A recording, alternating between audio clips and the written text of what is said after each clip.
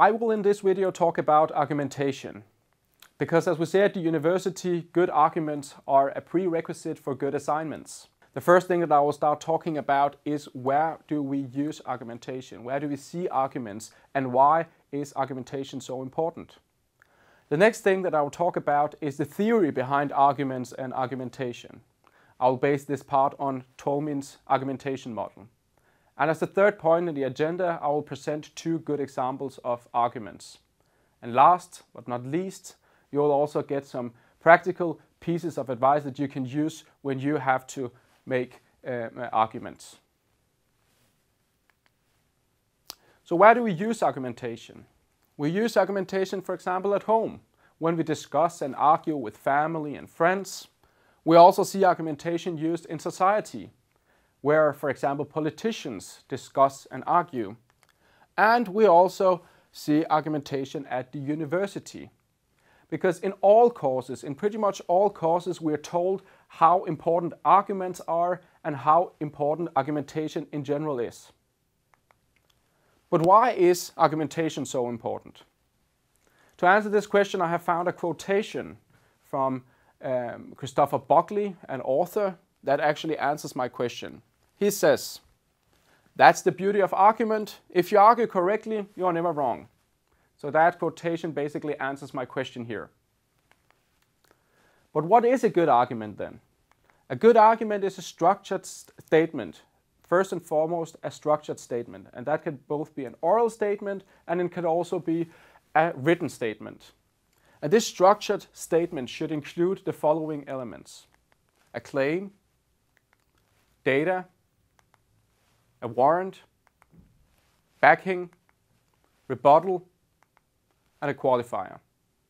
So all these 6 elements are parts of Toulmin's argumentation model. I will in this video and in this presentation focus on the most central elements from Toulmin's argumentation model, which are the claim, the data, and the warrant. What you see here at this slide is the entire model, the entire argumentation model that Toulmin presented. Here you can see all the 6 elements and how they are interrelated. I will, as said before, talk about the claim, the data, and the warrant. I will primarily focus on these 3 elements in this presentation. Let's look at the simplified version of Toulmin's argumentation model. We can start out with the claim. The claim is simply the point, the conclusion that you want to draw and convince the reader about, the receiver of your argument. And the receiver in your case is the examiner that you have to convince about something. The claim is based on data. So data says something about which documentation do we have for our claim. And data can be a broad thing. It can be tables, it can be numbers, it can be figures, and it can also be text material. And in your case, in an exam situation, the most important data that you have is the case text. But it's not sufficient, it's not enough to just have a data, to have some data and a claim. You also need a warrant to make sure that there is a theoretical and logical connection between the claim and the data. So which theoretical contributions do we rely on? What is the connection between the data and the claim? That's something that the warrant should say something about. We have now looked at the theory part, the theory behind arguments and argumentation. What I will introduce you to now is some examples where arguments are used, and that's some good examples. So the first example is structured in a way where we start out with the data.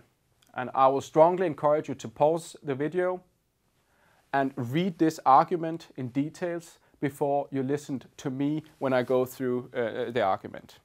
This argument is structured in a way where the data part comes first, and that the data part is colored in blue. And next, after the data part, we can see the conclusion, the claim, which comes in the color red, and after both the data and the claim, we can see the warrant in green color. So you should notice that we actually have 3 pieces of data in this argument. The first piece of data that we have is the fact that the job security is low. That's something that we can extract from the information that we get in the case.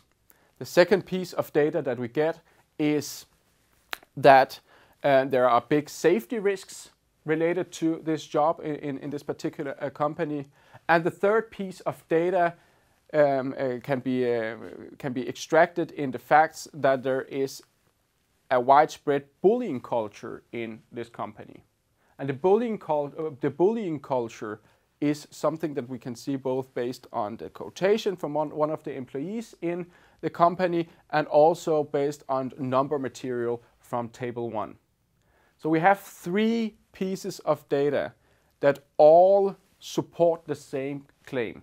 And the claim in this example here is that the employees of firm XX, they could be dissatisfied.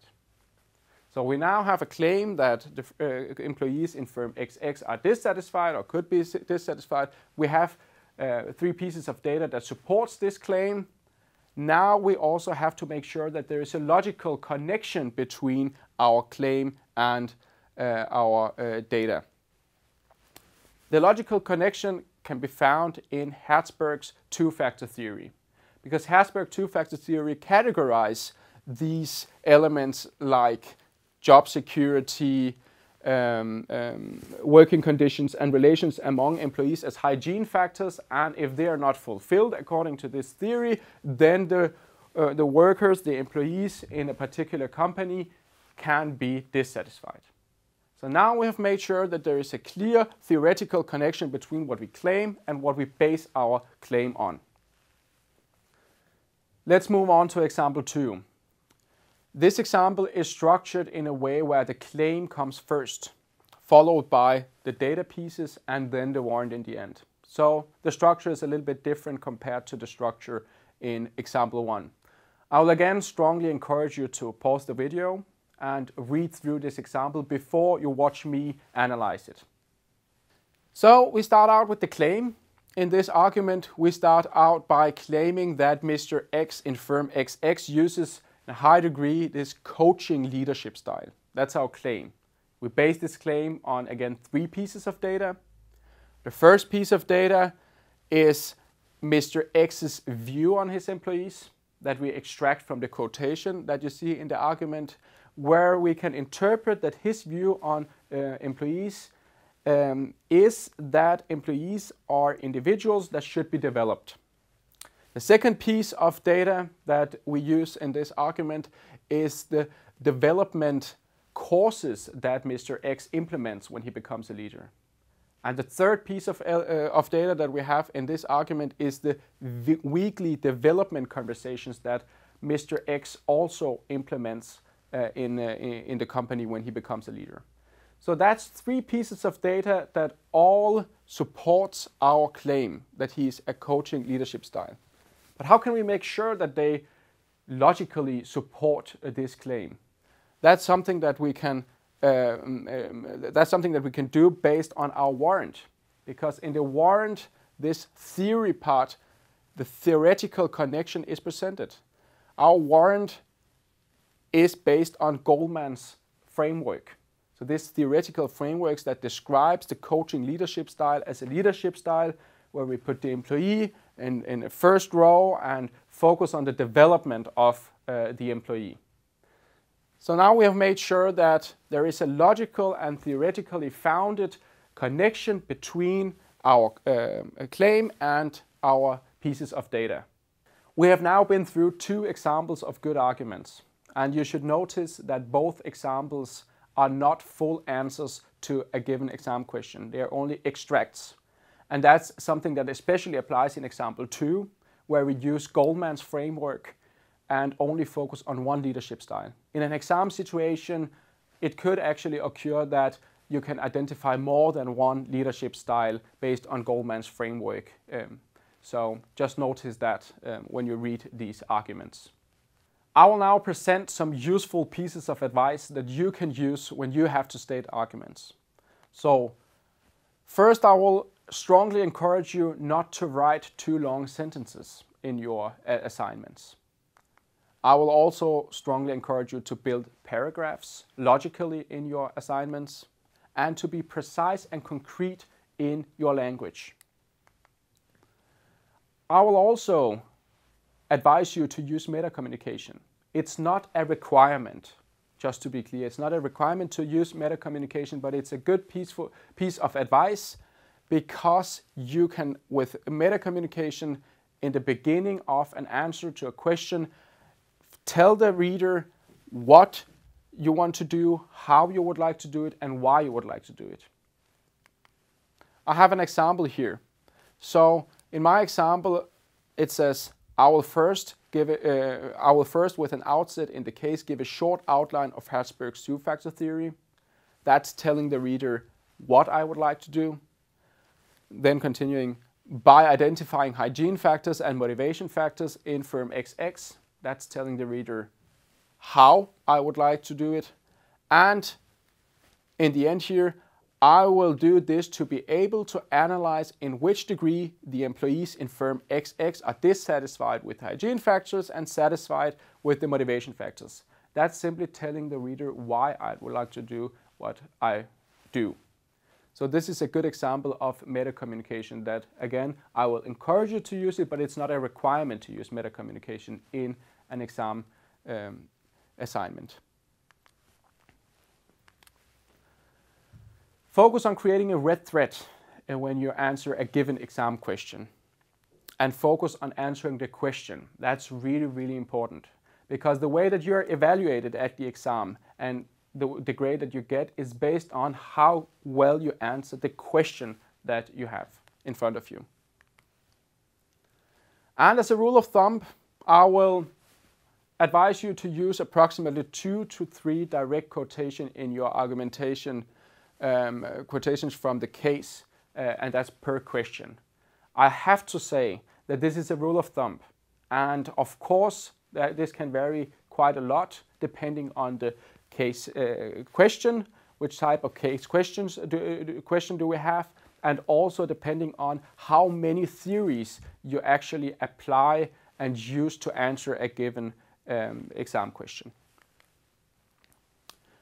I will also say that it's extremely important that you remember to reference both the case and the literature that you use. So reference the pieces in the case that you refer to and also to the theory that you use, the literature that you use to answer the exam questions.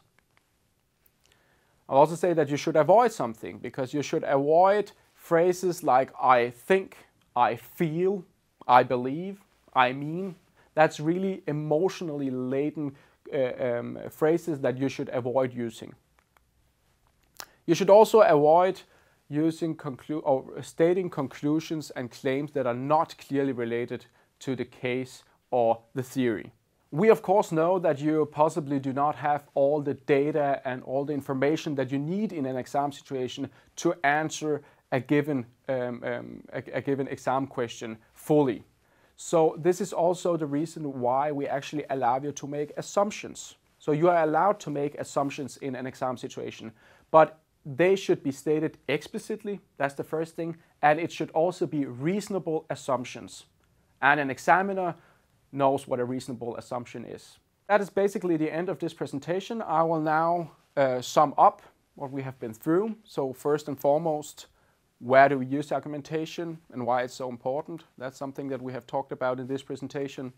We have also looked at what a good argument is, the theory behind a good argument and argumentation, where we looked at Toulmin's argumentation model and focused on the claim, the data, and the warrant. We have also looked at 2 good examples of arguments, 2 different examples structure-wise, where in the first example we had the data first, and in the second example we had the claim first. And last but not least, we have also been through some useful pieces of advice that you can use when you have to state arguments. So what you see here is a slide with all the references and the supplementary literature that I have based this presentation on. The first 2 references are related to the theory behind arguments and argumentation, and the 2 following references are related to the examples that I have been through. Thanks for watching this presentation. I hope that you have learned something, and remember the quotation that I presented earlier. That's the beauty of argument. If you argue correctly, you are never wrong.